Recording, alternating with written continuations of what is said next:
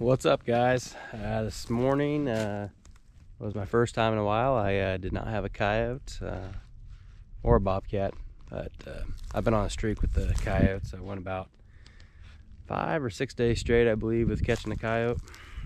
I'm up here at this spot to show you guys this cable restraint that shattered, and on my way here, guys, I had to drive by these 1-2 traps, and I drove past them, got up on this ridge, and there was literally a coyote. I don't know, 150 yards, maybe 200 yards at the furthest, straight downwind of those where those 2 traps are. I'm not 100% sure that he smelt them and was heading that way, but he was definitely heading that way for a reason. But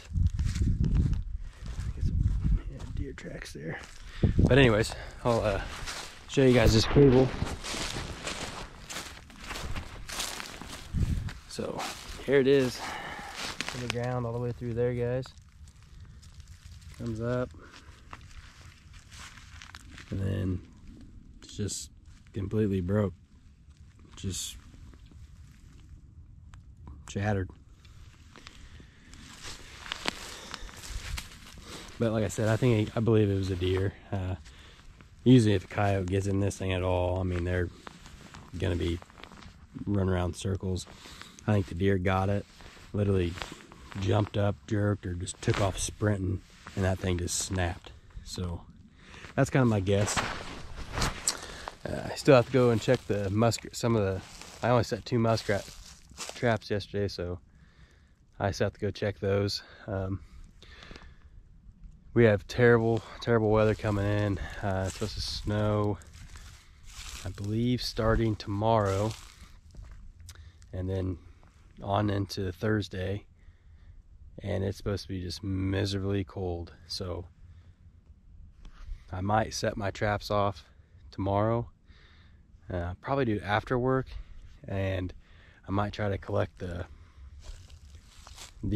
wax dirt the best I can, because you know that stuff's expensive and it takes a lot of time and work to make it, so I don't want to just waste it. So I might try to bring a shovel with me and scoop it up the best I can and put it in a separate bucket from my other actual wax dirt. But that's kind of my game plan right now, and hopefully I have some muskrats in the trap, because it does suck when you go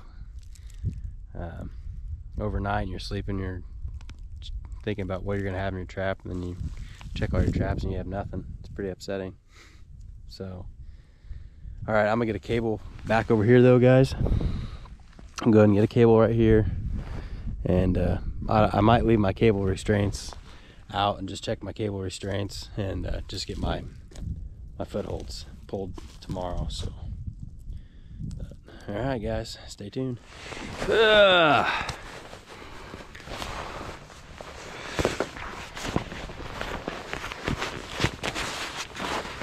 Yeah, it looks like this ice has actually gotten a lot thicker already. Oh yeah, real thick.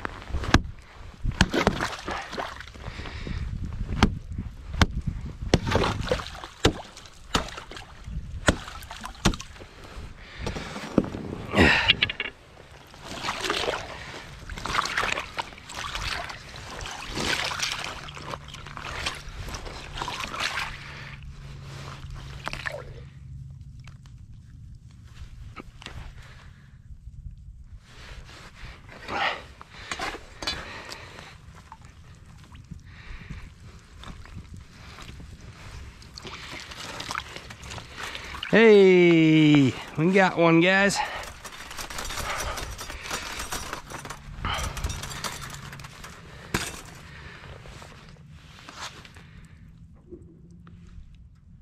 Nice solid rat. All right.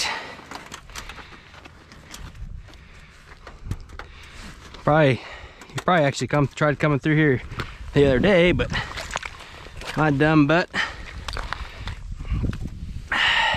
didn't have those latches working right. There's the run. Set it right in the middle of it. And right there. Guys, we're gonna be ice fishing real soon. Yep, just a good rat. Perfect.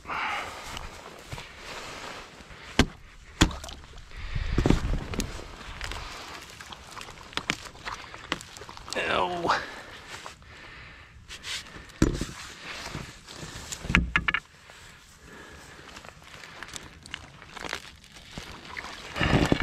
Feels like it's sprung. I honestly don't know. Screw it, just gonna have to break it. And I'm stuck.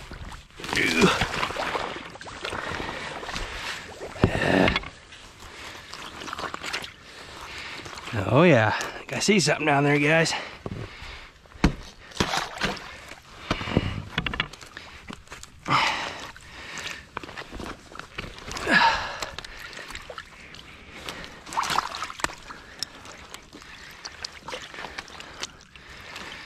Yeah.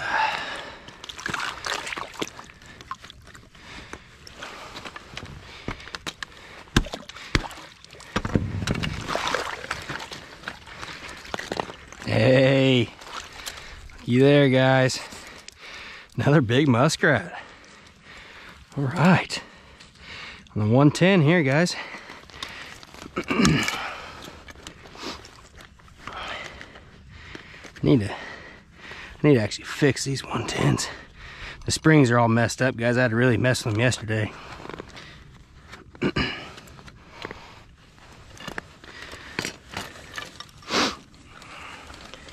They want to come out of the they want to pop off the trap all the time.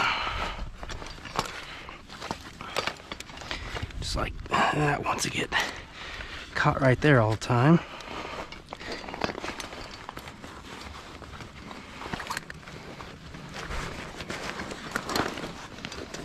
I'm struggling.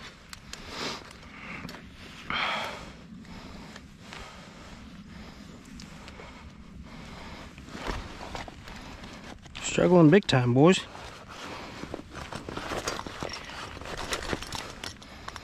Gosh dang. 110's beating my ass.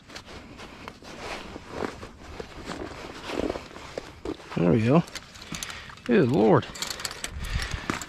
Big old rat. All right, good deal. Now I'm good.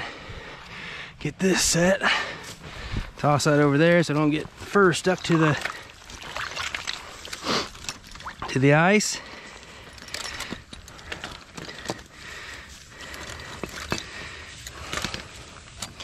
They're obviously using this like a ton because that's still wide open water, guys. I could actually probably set. Honestly, I could probably set like 2 traps right in there or something.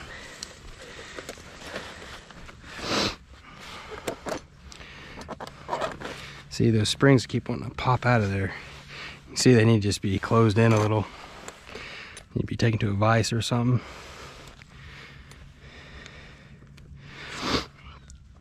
Just like that, like, come on. I'm gonna go ahead and take the triggers off. I guess some safety latches, but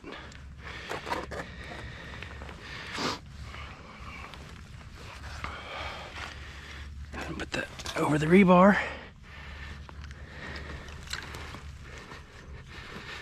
Right there.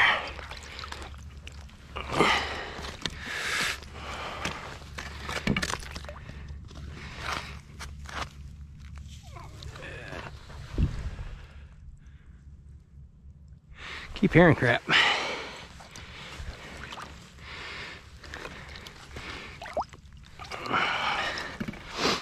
Probably too many sticks, but oh well.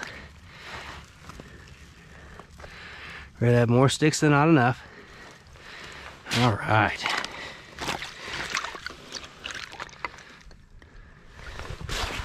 That ice over there. That ice right there like that, and it'll freeze over faster. That way they can't pop up. Not that they will, but look at this, guys. Look how big this rat is. I don't know if you guys can tell very well, but he's a monster. he is a monster. He has a big old head and everything.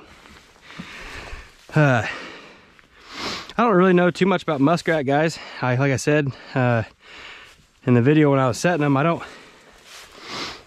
really have a whole lot of muskrat to trap, so that's why I don't really set much for them. But this is just right down my pond, just right over here, guys. It's about a I'd say half-acre pond.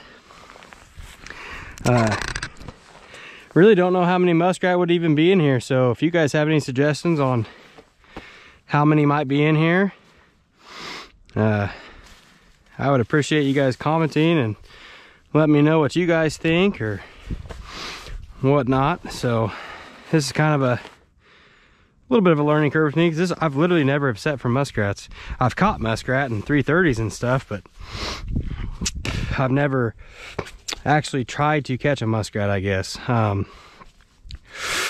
But pretty cool, actually. A lot of people really enjoy muskrat trapping. Honestly, I think they like it so much because it's that right there is really easy. Now when you get to the huts and stuff, that looks a little bit harder with the foot traps and stuff, but it looks like a lot of fun. Man, they got some big old claws on them. Dang. All right, guys, so at this pond I have 2 traps out and I got 2 muskrats. So hopefully you guys enjoyed this video.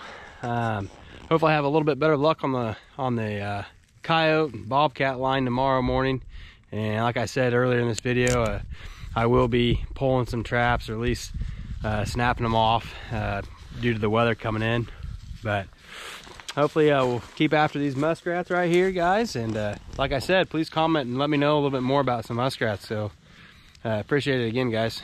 Thanks.